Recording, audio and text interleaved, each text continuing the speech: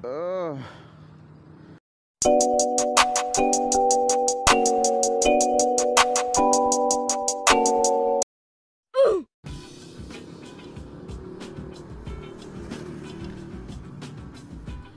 Sigma.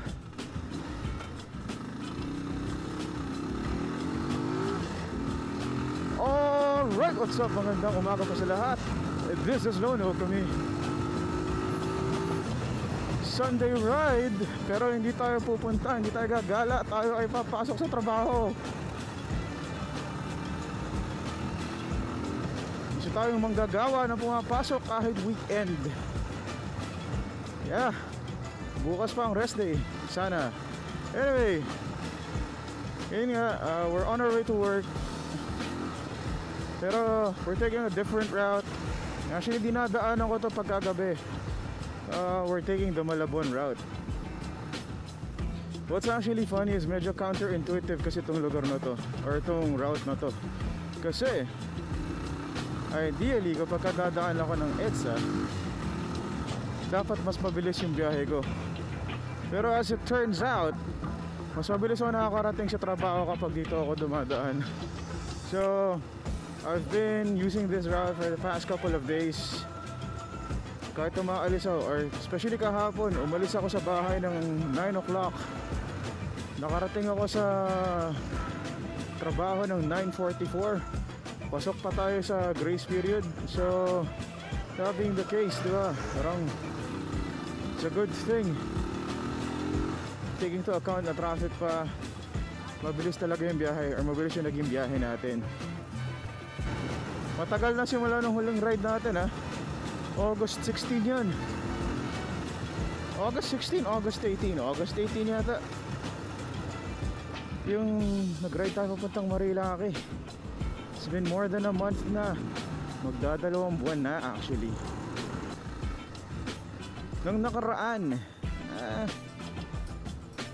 nakita ko si Kwekpet Lord sa SM North EDSA sa may the block. Andang hapon yun eh. Yosi ako, tapos yung pagbaba ko, pupasok ko ng mall. At ako siya kasama yung si Kwekpet lady. Papa-picture sana ako kaso nahiya ako kasi mukhang quality time nila. So binati ko na lang si Kwekpet Lord. Siyempre, I mean, sikat sila. Pero tao din sila syempre, so kailangan din nating respetuhin yung privacy nila. So kung gusto nila mag-spend ng quality time, bigyan natin sa kanila yun. Hindi natin sila kailangan istorbohin, diba?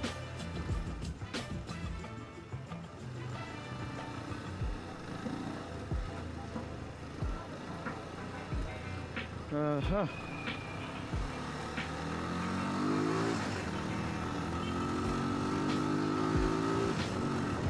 Medyo malambot na yung gulong ko, ah. Iba na yung ramdam ko sa kapit eh. Kailangan na natin painitin pa. Painitin na lang natin. Wow!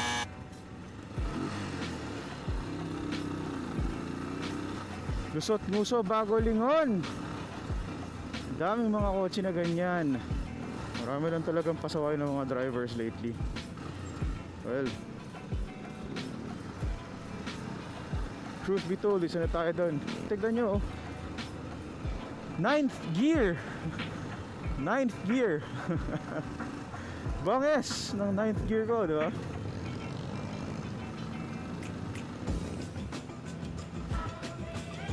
Flex ko lang yung motor ko na kaya mag 9th gear.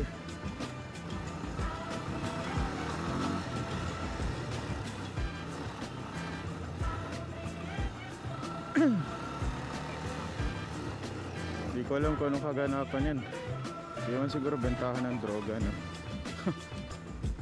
Taba ng utak, no?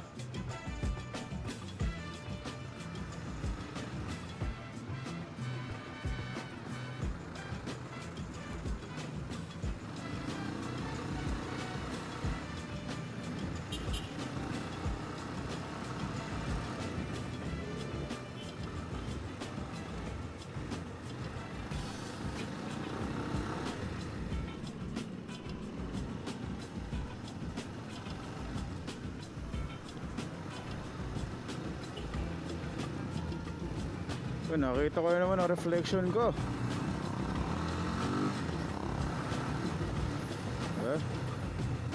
Reflection natin.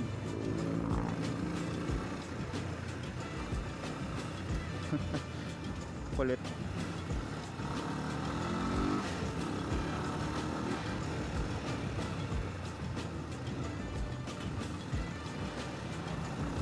So yeah, gamit pa rin natin yung ating wrist mounted na phone holder.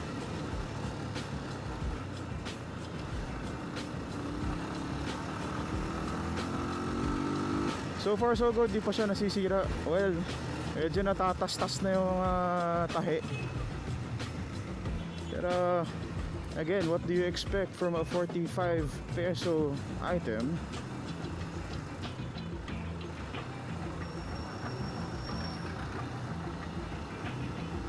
Could be worse. Kasi yung iba, ang sabi nila, in 2 or after 2 days lang nasira na agad yung item sa kanila. Sobrang ano naman siguro yun,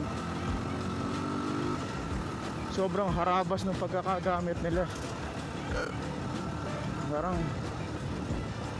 kung barubal na ako gumamit ng gamit, times 10 yung pagkabarubal nila.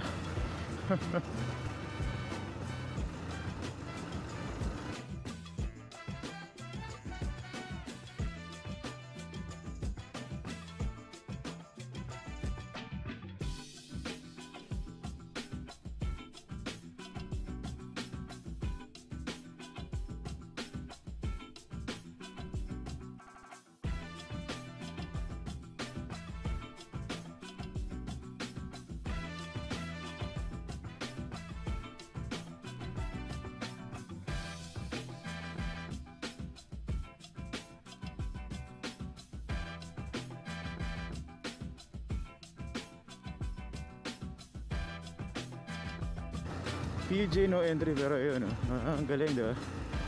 Galing ano po.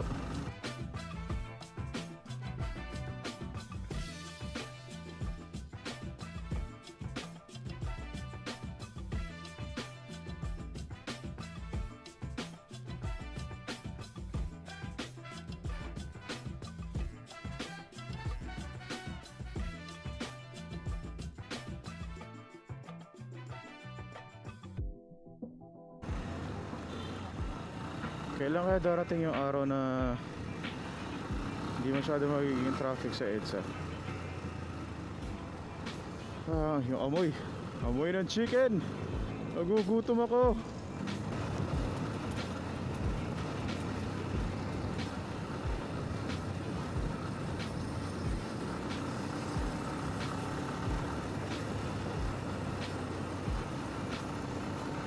Damn looking bike.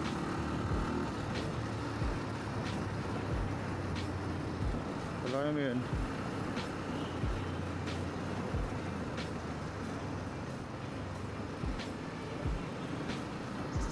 Kaya balintawak na rin tayo sa wakas.